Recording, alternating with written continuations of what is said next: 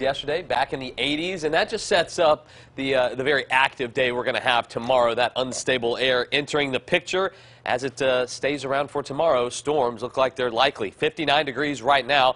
Looking out over the downtown, the BJCC looking pretty good this morning, although a little cloudy, a little mild in some spots. Upper 40s from Asheville up to Gadsden, mid 50s and upper 50s everywhere else really on the map. 49 I mentioned in Talladega. So the futurecast is going to be very, very important here over the next 24 to 36 hours. So the futurecast off to our west. You see showers and storms firing up later on this afternoon and into the evening hours. This is all associated with the same storm system that brings us severe weather on Thursday.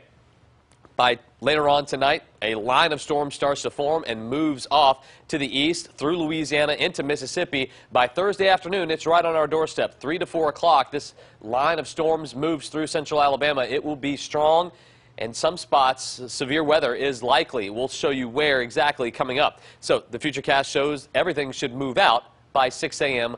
on Friday early morning. So the severe risk for most of the deep south and most of the U.S. is actually way off to our west. But look how far this extends north, all the way from Chicago down to the border of Mexico through Texas. So the futurecast for us, a little closer to home, this is Thursday afternoon. Note the time, 3 o'clock. By, say, 5 o'clock, these storms right on our doorstep, Alabama-Mississippi state line. They push across central Alabama throughout the evening time hours.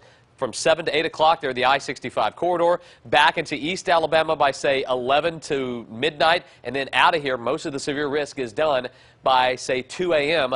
on early Friday morning. There's a small chance that we could see some supercell thunderstorms fire up along this line. However, it looks like the storms are going to form in the form of a line and push on through. The severe risk for us tomorrow includes an enhanced risk for most of West Alabama due to these storms in the afternoon and early evening hours. This is a little bit different than the risk that we had on last Sunday, where these storms moved in overnight. So the timing of this is actually going to enhance that severe weather risk. High winds associated with that line of storms that moves in, that will be the greatest threat. Tornadoes cannot be ruled out. Once again, large hail and flooding do not look likely with this event. Of course, we got another day to look at this, but it looks like timing and impacts-wise, that's what we're looking at for Thursday. Mostly cloudy, even warmer for today than it was yesterday. Low 80s. Clouds remain around, stays mild, temperatures in the 60s. It's a weather-aware day for Thursday. Severe storms are likely, at least most parts of central Alabama, especially in our west. Showers early on Friday, then a nice Easter weekend and week after